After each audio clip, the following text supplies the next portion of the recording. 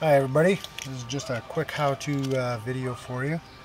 When hooking up your RV or trailer after your winter storage, you have your battery pack which goes on in the front of the tongue. I made a mistake when I first done this. I ended up putting positive to the negative and negative to the positive. On the RVs, black right here would be your positive, and the white is your negative. Typically it'll be black and red, which black would always be negative, so don't make the same mistake I did. Make sure your white goes to your negative and your black goes to your positive. Otherwise you could blow a lot of things that you're going to be very expensive.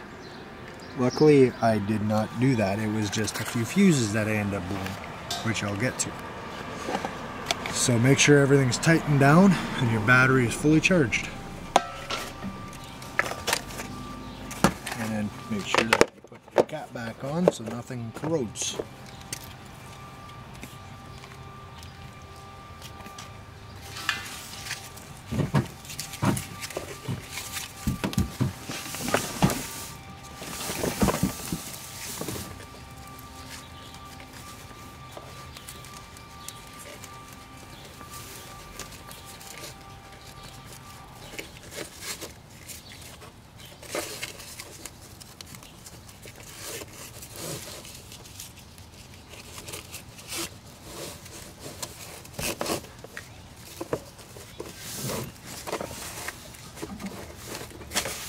That's that.